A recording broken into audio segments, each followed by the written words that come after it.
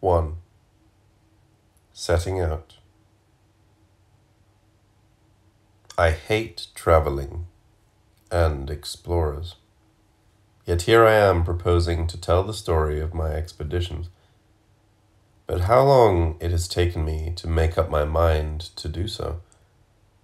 It is now 15 years since I left Brazil for the last time, and all during this period I have often planned to undertake the present work.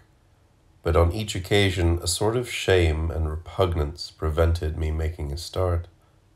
Why, I ask myself, should I give a detailed account of so many trivial circumstances and insignificant happenings? Adventure has no place in the anthropologist's profession. It is merely one of those unavoidable drawbacks which detract from his effective work through the incidental loss of weeks or months. There are hours of inaction when the informant is not available, periods of hunger, exhaustion, sickness perhaps, and always the 1,001 dreary tasks which eat away the days to no purpose and reduce dangerous living in the heart of the virgin forest to an imitation of military service. The fact that so much effort and expenditure has to be wasted on reaching the object of our studies bestows no value on that aspect of our profession, and should be seen rather as its negative side. The truths which we seek so far afield only become valid when they have been separated from this dross. We may endure 6 months of travelling, hardships and sickening boredom for the purpose of recording, in a few days or even a few hours, a hitherto unknown myth, a new marriage rule, or a complete list of clan names. But is it worth my while taking up my pen to perpetuate such a useless shred of memory or pitiable recollection as the following? At 5:30 in the morning we entered the harbour at Recife, amid the shrill cries of the gulls, while a fleet of boats laden with tropical fruits clustered round the hull. Nevertheless, this kind of narrative enjoys a vogue which I, for my part, find incomprehensible. Amazonia, Tibet, and Africa fill the bookshops in the form of travelogues, accounts of expeditions, and collections of photographs, in all of which the desire to impress is so dominant as to make it impossible for the reader to assess the value of the evidence put before him. Instead of having his critical faculties stimulated, he asks for more such pabulum and swallows prodigious quantities of it. Nowadays, being an explorer is a trade, which consists not, as one might think, in discovering hitherto unknown facts after years of study, but in covering a great many miles and assembling lantern slides or motion pictures, preferably in color, so as to fill a hall with an audience for several days in succession. For this audience, platitudes and commonplaces seem to have been miraculously transmuted into revelations by the sole fact that their author, instead of doing his plagiarizing at home, has supposedly sanctified it by covering some 20,000 miles. What do we learn from these illustrated lectures, and what do we find in the travel books?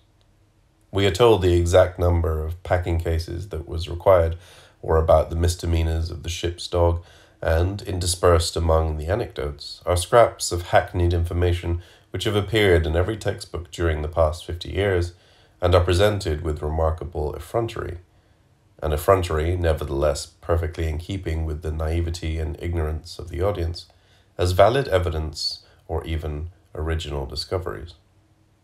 No doubt there are exceptions, and every period has had its genuine travellers. I could quote one or two among those who enjoy public favour at the present time. But my aim is neither to condemn hoaxes nor to award diplomas of genuineness, but rather to understand a moral and social phenomenon which is especially peculiar to France and, even here, has made its appearance only very recently. 20 years or so ago, people travelled very little, and it was not halls like the Salle Pleyel, filled to capacity 5 or 6 days running, which extended a welcome to tellers of tales. The only place in Paris which catered for this kind of thing was a small, gloomy, icy, and dilapidated amphitheatre in an ancient building at the far end of the Jardin des Plantes.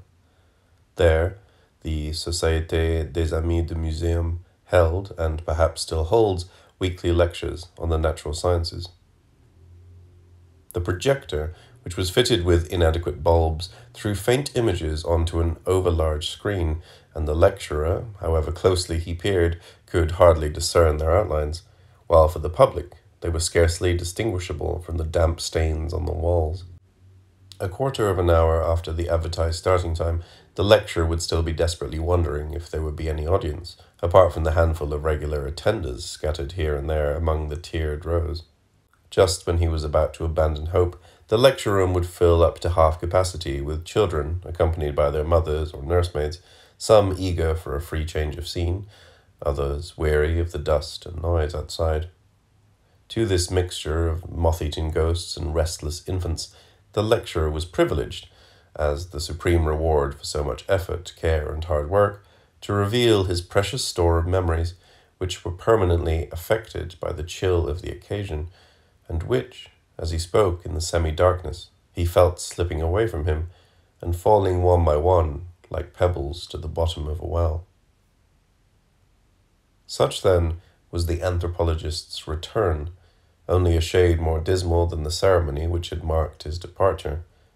This was a banquet given by the Comité France-Amérique in a mansion on what is now the Avenue Franklin Roosevelt. The building was uninhabited, and a professional caterer, hired for the occasion, would arrive 2 hours before and set up camp with his stoves, plates, and dishes, and yet a desolate odour still hung about the place, in spite of a hurried attempt at ventilation. We all met there for the first time, we who were as unaccustomed to the solemnity of such a setting as to the dusty boredom it exhaled. We sat round a table which was far too small for the vast room, where there had been no time to do more than sweep the middle part which we were occupying. We were all young teachers who had only recently started work in provincial lycées, and, thanks to a somewhat perverse whim on the part of Georges Dumas, we were about to be translated from our damp and remote winter quarters, redolent of rum toddy, musty cellars, and stale wood embers, to tropical seas and luxury liners, all of which experiences, moreover, were doomed to have only a very remote resemblance to the inevitably false picture we were already conjuring up, as travellers are always fated to do.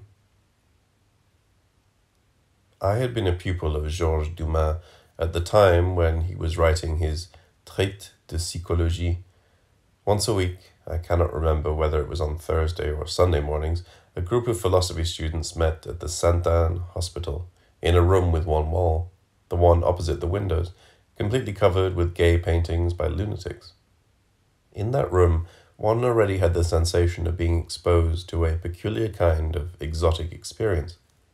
There was a platform on which Dumas ensconced his sturdy, angular frame, crowned by a knobbly head resembling a large root that had been bleached and stripped through a long stay on the seabed. His waxy complexion created a unity between his face, his short, white, bristling hair, and his goatee beard, which was also white, and sprouted in all directions. This curious piece of vegetable flotsam, still bushy with little roots, was suddenly humanized by the flashing of coal-black eyes, which emphasized the whiteness of the head. The opposition was continued by the contrast between the white-starched shirt with a turned-down collar and the broad-brimmed hat, the loosely tied bow, and the suit, all of which were invariably black. There was not much to be learned from his lectures. He never prepared them, since he was aware of the physical charm exercised over his audience by the expressive movements of his lips, which were twisted in a constantly flickering grin, and above all by his voice, which was at once hoarse and melodious. It was a real siren's voice, with strange inflections recalling not only his native Languedoc, but, even more than any regional peculiarities, certain very archaic musical modes of spoken French, so that the voice and the face conjured up, in two different sense registers, the same single, rustic, and incisive style, the style characteristic of those 16th century humanists who were simultaneously doctors and philosophers, and of whom he seemed to be, both physically and mentally, a descendant.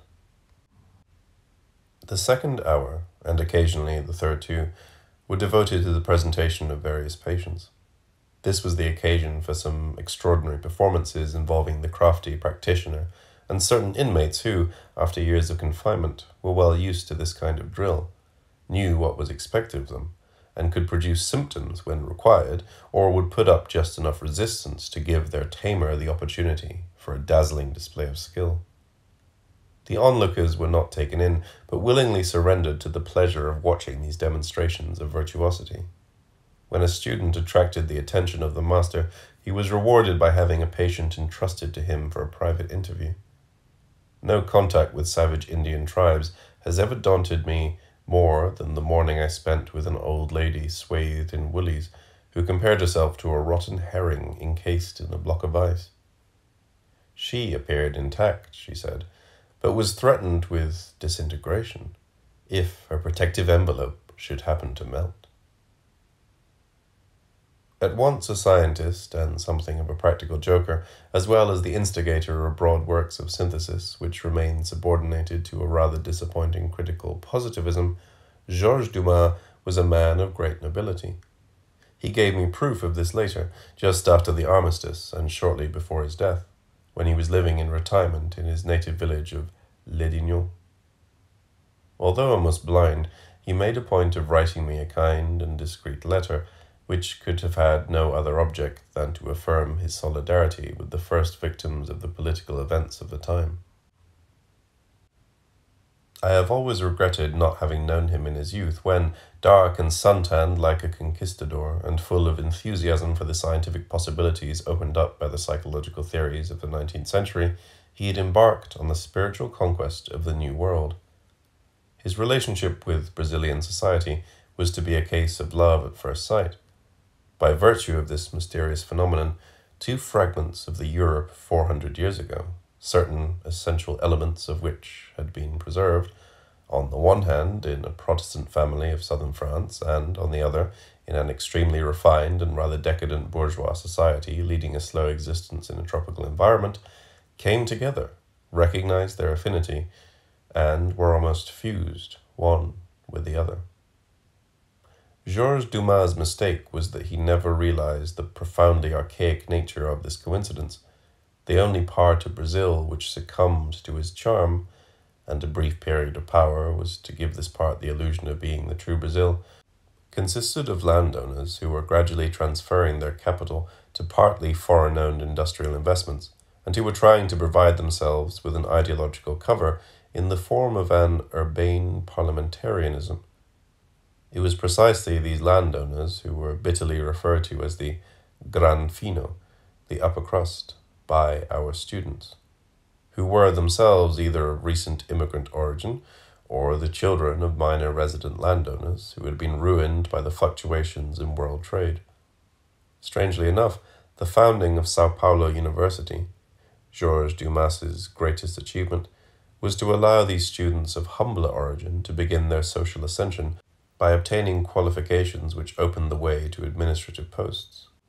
Consequently, our university mission helped to form a new elite, which was to turn away from us to some extent because Dumas and, following him, the Quai d'Orsay, refused to understand that this elite was our most valuable creation, even though it was trying to overthrow the feudal landlords, who had certainly made it possible for us to come to Brazil, but had done so partly so that we could give them a cultural front, and partly so that we could provide them with entertainment. But on the evening of the Franco-American dinner, neither my colleagues nor myself, nor our wives who accompanied us, had any inkling of the involuntary role we were to play in the evolution of Brazilian society. We were too busy watching each other and trying to avoid possible social blunders, for we had just been warned by Georges Dumas that we would have to prepare ourselves to lead the same kind of life as our new masters, that is, become habitués of the automobile club, casinos, and racecourses. This seemed extraordinary, to young teachers who had previously been used to earning 26,000 francs a year, and it still seemed so even when we were given thrice that salary, because so few people wanted to go abroad. The main thing, Dumas had told us, is to be well dressed.